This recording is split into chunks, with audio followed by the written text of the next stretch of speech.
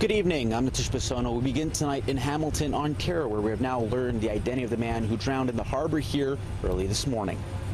That at about 2:50 p.m., the Hamilton Police, assisted by the Niagara Regional Police, recovered the body of a male in the harbour here at Leander Boat Club. We also have confirmed that the identity of that male is Ray Emery, 35 years of age, from Ancaster, Ontario. At this time, we do not believe there to be any suspicious or foul play to this investigation. We do believe that this is a case of misadventure. What I can say is that Mr. Emery was taking a swim this morning. The circumstances surrounding that still are part of the investigation, and all those details will remain to be uncovered by our investigators.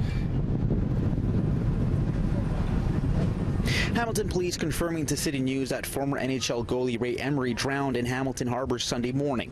Emery failed to emerge from the water at the Royal Hamilton Yacht Club after going for a swim with friends. His body was recovered approximately 70 feet away from the boat he jumped off. After the news broke, Toronto Maple Leafs GM Kyle Dubas tweeted out, "My deepest condolences to his family and friends for their loss. He will be missed." Emery was born in Ancaster and played 11 seasons in the NHL. He played for the Senators, the Anaheim Ducks, and the Chicago Blackhawks, among others. He won the Stanley Cup with the Blackhawks in 2013. Now, his family have been notified of his death, and a post-mortem will be conducted to determine the exact cause of death. Police are asking anyone who was on the water and who may have seen anything to contact them. Nitish Bissonauth, City News, Hamilton.